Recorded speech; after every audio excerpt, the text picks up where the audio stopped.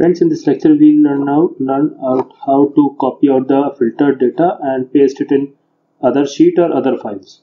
So for example, in this column we want to see all those records which are related to the sales of coffee. So we can go to product name and we can type down COFF and OK. Now all the products with coffee are available with us. Now see, lot of data is there. I can click anywhere.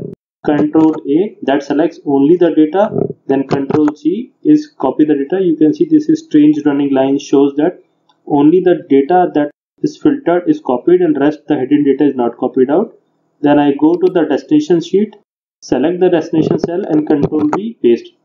You see, only the data of the coffee is there. So in this way we can filter out the data and copy it to the other sheets.